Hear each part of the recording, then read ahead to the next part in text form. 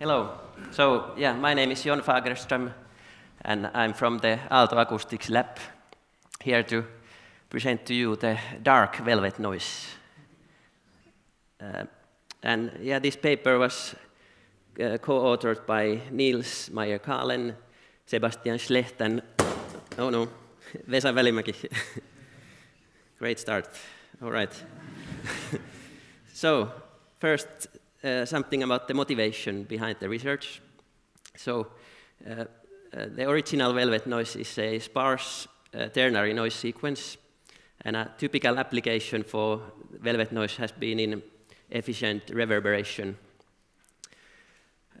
However, then most reverbs will have some kind of frequency-dependent decay also, so we would need some additional filtering to the sequence to create this frequency dependency. So we thought then that could we generate the frequency dependency without extra filters. So let's see if that will work. So yeah, then about the background. So here you can see an example of the original white velvet noise.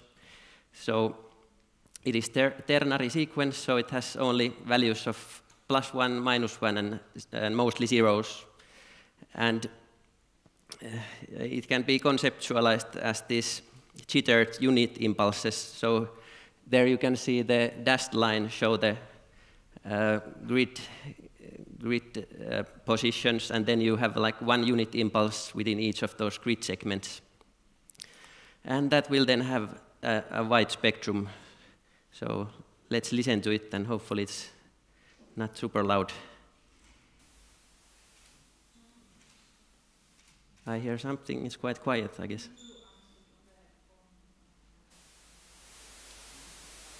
But it's very soft.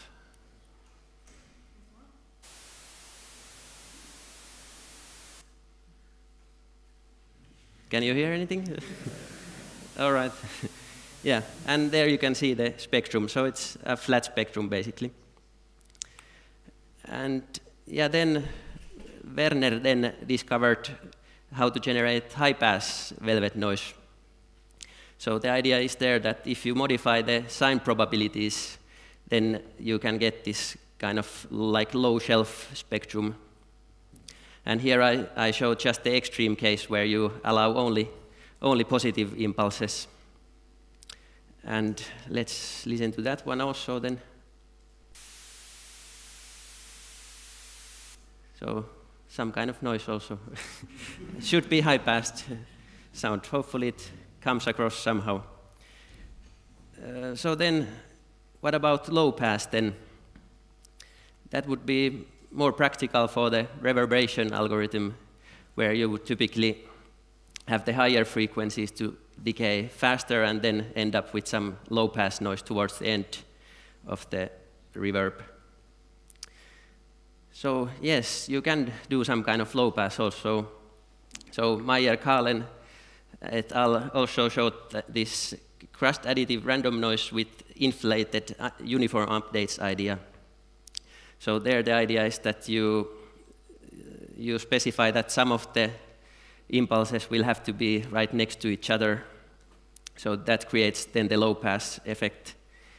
And here I show two different examples also where you have different control over the sign probability also. And in the spectrum, this case would be have like a less low-pass behavior and then a stronger low-pass behavior somewhere towards the top here with this sequence. And sure, let's listen to some more noise. So it has this low-pass spectrum, but then with this additive random noise, there is the problem that, well, first of all, the size of the blocks is kind of unbounded, so you can't specify how long will the longest block be when you generate it. And then also the length of the gaps is independent, so you can get larger gaps, and then that can cause roughness in the temporal or in the sequence when you listen to it. So then let's get to the dark velvet noise. But first I'll drink some water.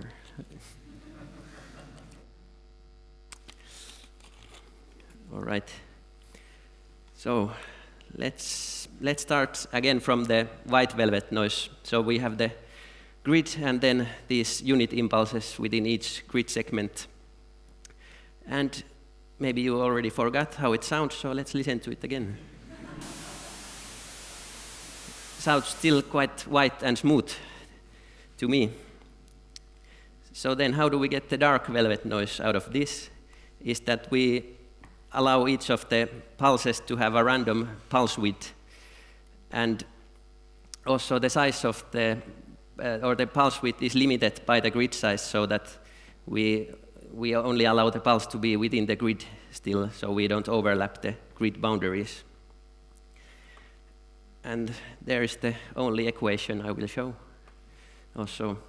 And yeah, with this dark velvet noise, you will get a spectrum like this then. And it should sound smooth and dark. That's why the name.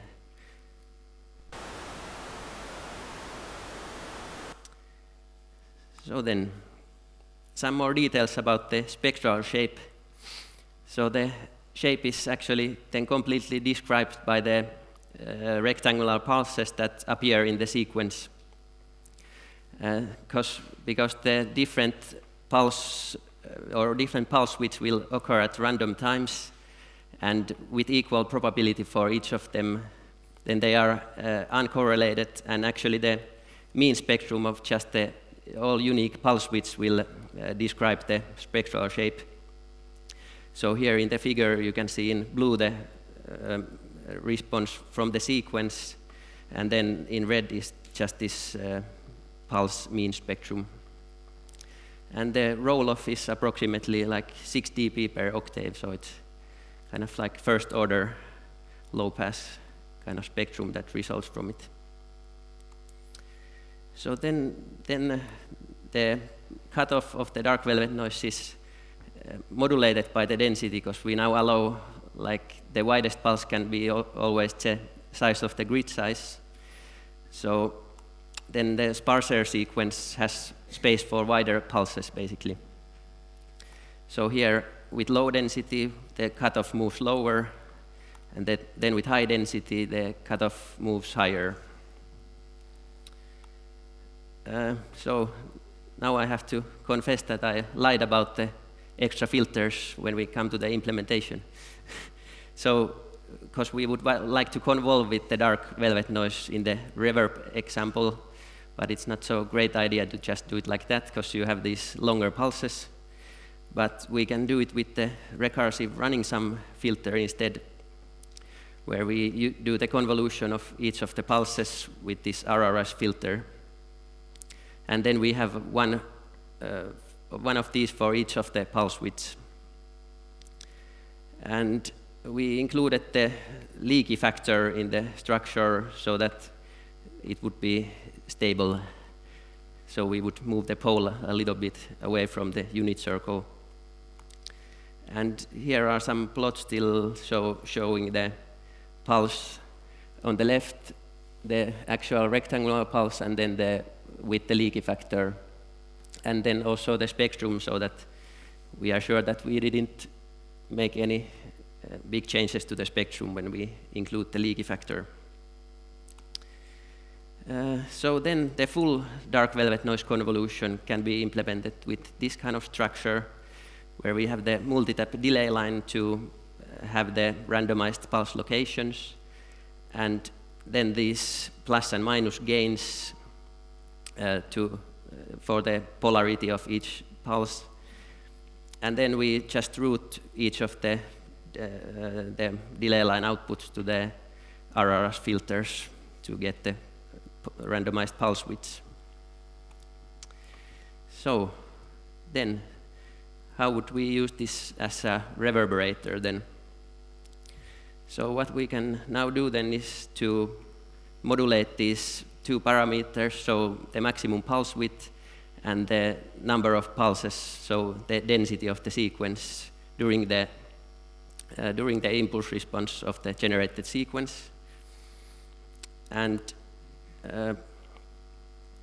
yes, so with these parameters that I show here, we then get narrower pulses towards the beginning of the sequence. So it will be more, we'll have more wide spectrum. And then towards the end, we allow wider pulses, and we will get more low pass. And here are then the spectrogram and the T60 times from that example that I showed on the earlier slide. And as you can see, we can get this kind of characteristic late reverberation, where the high frequencies then decay faster than the lower frequencies. So then some details about the computational cost. So this was like just a 2-second long example that we generated for this, and the numbers are for that 2-second long example. So in terms of the memory, we are a bit better than the partition fast convolution, but still the partition fast convolution is very efficient in terms of the floating point operations. All right, so then some more sounds, and not just noises this time. So I created these with 2 different kinds of input signals. So one is this drum loop.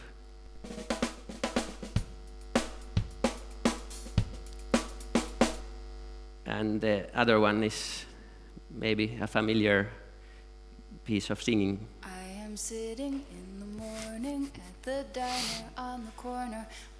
So then I generated some examples with different parameters. So I made like a longer reverb sound. Let's hear that with the singing maybe. I am sitting in the morning at the diner on the corner. And then I can just easily make just a shorter sequence and create a shorter reverb then.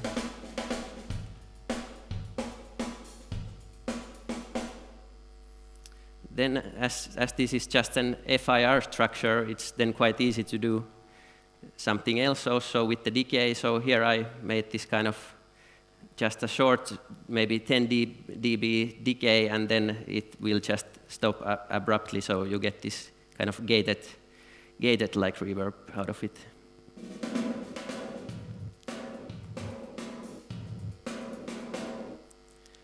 And then as the final example, I did so that it will still decay, or the energy will decay, but now it will go from dark to bright instead of the bright to dark. So kind of just flipping how the pulse widths are changed during the time.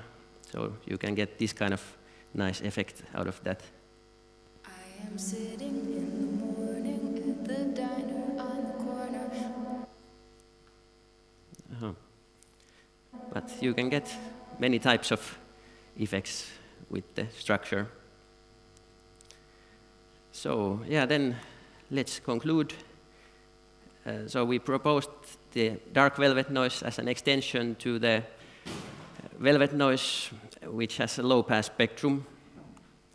And the unit impulses of the normal velvet noise are replaced with these random width rectangular pulses to create the spectrum.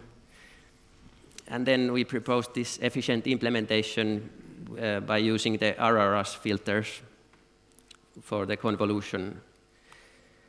And we showed that you can generate characteristic artificial reverberation by modulating the maximum pulse width and the density parameters over time.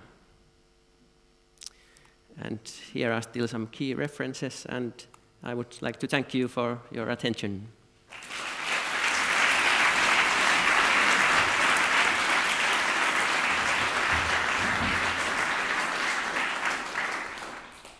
Thank you for the presentation. Thank you. We have questions.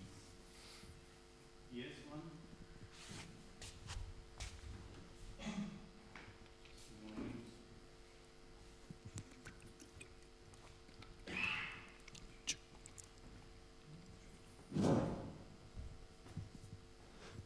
That's badass.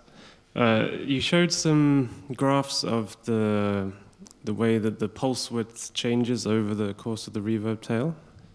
Could you explain how you chose that particular shape, and So what these happens ones? if these ones, and like what happens if you pick a different curve, for Yeah, instance? it's easy to answer because I just tried something and picked these ones.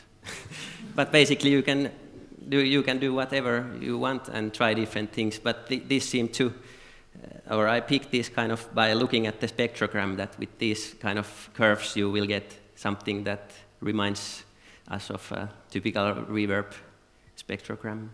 So yeah. More questions? I have a silly question. All right. Why don't you take just normal velvet noise and pass it through a low-pass filter, since you low-pass filter anyway? Yes, that's a good question. Well, I guess one of the things is that with this we don't have to do any like time-varying filtering then when we still have to convolve with this dark velvet noise sequence. So we just modulate the parameters along the sequence and then just convolve with that sequence. And it will have the time-varying spectrum then inherently. Okay, so you can adapt better this to your you can adapt the spectrum better to your needs this way. Well, what I'm saying that you don't like need any. If you would have the low-pass filter, you would maybe have like then a feedback loop where you get more and more low-pass, or then you have to modulate the low-pass filter cutoff also then. Okay, more questions? No? Then thank you again. Thank you.